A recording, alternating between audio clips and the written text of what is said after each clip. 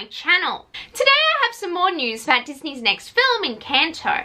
Disney has recently trademarked 2 new names. They are both Spanish names, so they have to be Encanto characters. As they don't have last names, I think that they are animal sidekicks. One is probably the jaguar that we saw in the Madrigal house. The first character's name is Parce. This is a Colombian slang word which means dude, bro, or mate in English.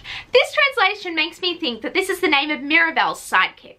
The second character name is Chispi, which I think is a super cute name. It translates to spark, so this character could potentially light up.